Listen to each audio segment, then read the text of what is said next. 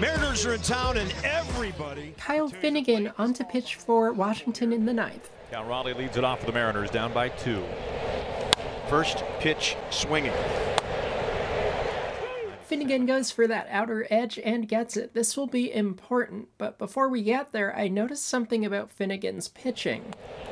Pours it in. Notice how close Finnegan gets to a pitch clock violation. We're at 2, 1, then the movement right before 0.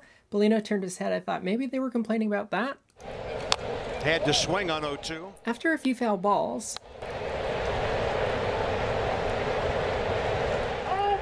Ooh, a timer violation. We have a clock violation. so it's not the pitch clock issue, maybe it's the 3 strikeouts. But all 3 of them are swinging, not looking.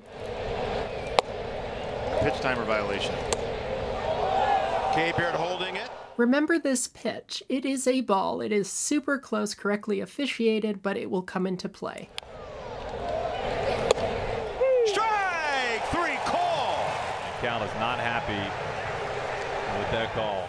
Raleigh undoubtedly looking at strike 3 and thinking about ball 3. They were similar, but they weren't quite the same. This one was clearly a strike in the zone. Maybe it's that, what's it called, golden sombrero? 10 pitches in the at-bat.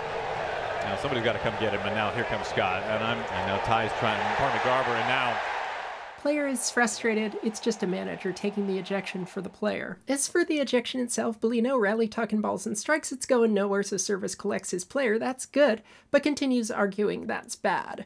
Bellino warns Seattle to stop arguing balls and strikes. The rulebook says, warn them, and if the manager or coach leaves the bench to argue balls and strikes after being warned to stop, they can be ejected. Well, Servais has left his position. He's on the field, and he's ejected because he continues arguing balls and strikes after being warned to stop.